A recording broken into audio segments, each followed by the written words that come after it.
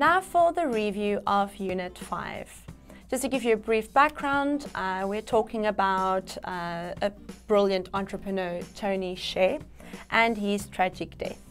But before I get into details on the death, just a bit more on the man himself. He either launched or ran very successful companies, which were then sold to first Microsoft, and the company he ran was sold to Amazon.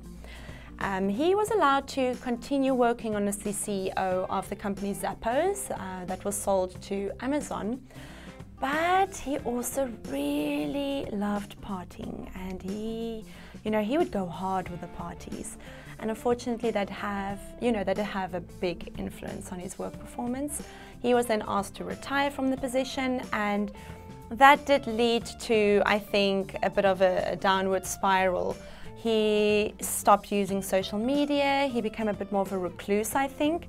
And in November, the firefighters were called to a burning house with a man inside. The house was barricaded and they couldn't get in. They did eventually rescue him, but I think it was too late because he died a few days later. Barricade. Barricade. Do you think it's possible to have a company with no managers, where everybody is their own boss? Can this happen? If it's a company of one, why not? Right. But I don't think that a formal company can ever function without some sort of hierarchy. Right.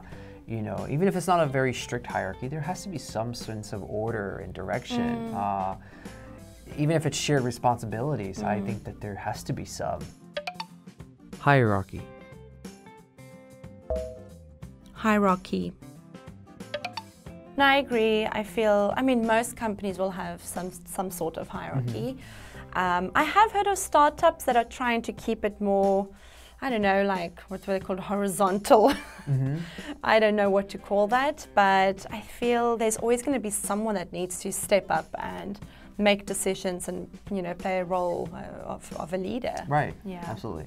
All right. And do you agree that Tony Hsieh's desire to take risk and live a crazy life made him successful? I think almost all, in fact, successful people have to take risks. Right. Now, how crazy you get with your risk is all up to you.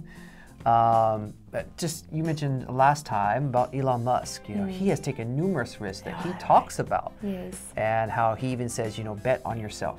Yes. Don't bet on other people, bet on yourself, because he's taken his own personal wealth and put almost all of it into Tesla in the beginning, which paid off massively, and then tenfold.